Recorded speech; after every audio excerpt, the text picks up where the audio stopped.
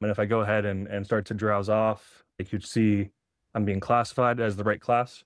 With drowsy, the average time drowsy goes up in the top left corner, as well as the drowsiness monitor starts to be updated. Hi, everyone. I'm Joe Wayne. I'm a solutions architect at Roboflow. I operate within the field engineering team as a part of the sales organization. I'm happy to share with you my project. I have a few videos here. So here's a before video. So you can see there's a drowsy driver behind the wheel, and there's a lot of safety risks behind this. And if we continue forward, we can think about how do we track drowsy drivers with AI. With Roboflow, we have this after on the right-hand side. So as you can see, we're detecting an awake versus a drowsy class. We also have an average time drowsy in the top left corner and an ongoing chart in the top right corner that we'll dive into a little bit more in a second. A quick overview. We want to detect and track driver drowsiness over time with Roboflow. You might ask why. Ultimately, both in the personal and the commercial side of things in the US, there's millions of car crashes each year, tens of thousands of deaths, as well as hundreds of billions in damages. And hopefully there's some way that we can address that and bring that down over time significantly. You might ask how we're going to do this.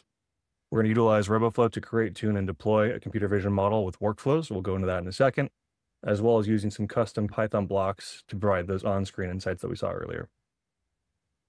So to start off, I'll talk about my model. We used an object detection model in this case. I originally built the foundational model using Roboflow Universe. If you're not familiar, Roboflow Universe is our open source computer vision dataset. There's 350 million plus images here. It's a great way to get your model started if you don't necessarily have the images you want.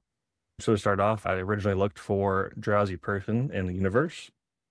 And I started to go through all these different data sets, and I found that, for example, this data set in particular looked pretty good. And we can go and see here the 52 images that are included in this data set. These are already annotated.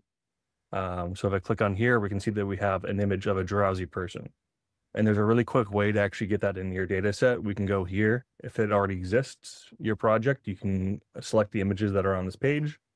You can actually go ahead and clone the images, and you're able to clone them to your workspace, to your project. You're also able to fork the entire data set to a new project if you want to start from there also.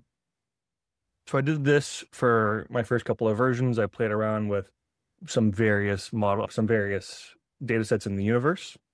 And ultimately, I realized I needed to include more pictures of myself. So I went ahead and started to collect images of myself in order to make the model more accurate for myself in particular, but also making it a little bit more generalized for different looking people. As you can see here, we have a fairly well-performing model, very high map precision and recall. We can take a second to look at the confusion matrix here. Overall, fairly accurate with the 50% confidence threshold. We can also look at some of the false positives here, for example, as well as when we're mislabeling classes. So the ground truth here would be awake, but we're actually getting a drowsy. So you can see here, if we click on this image, the model predicts a drowsy, but in actuality, we're defining this as awake.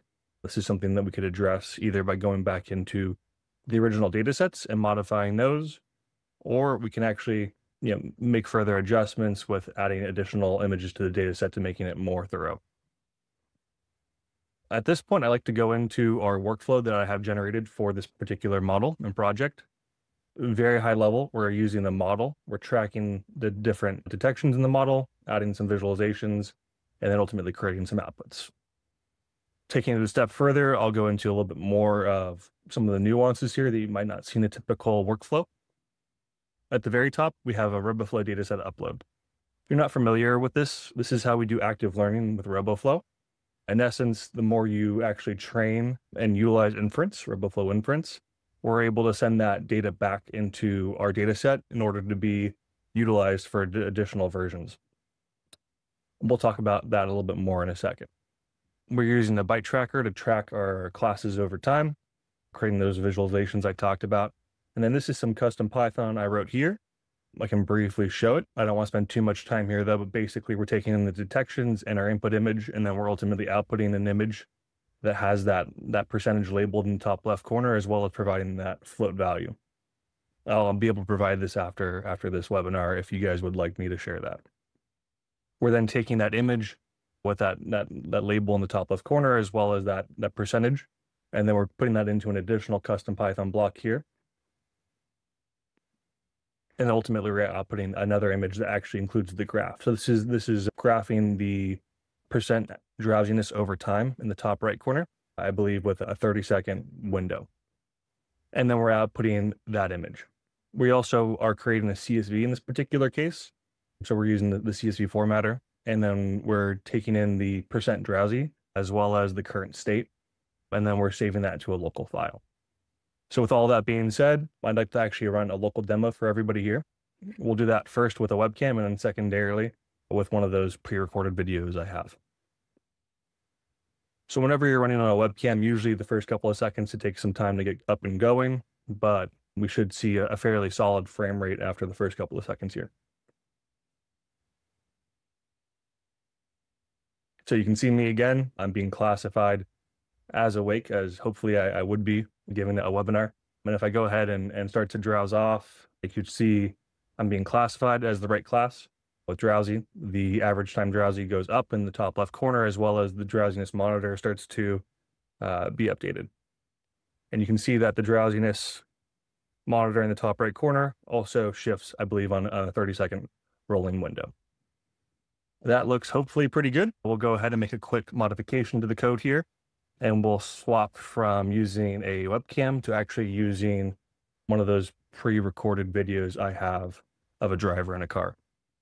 And the model, with all the data sets we've provided, is able to handle different environments, different people. I don't think I look necessarily the same as the person in this video we're about to see, but the model still performs very well.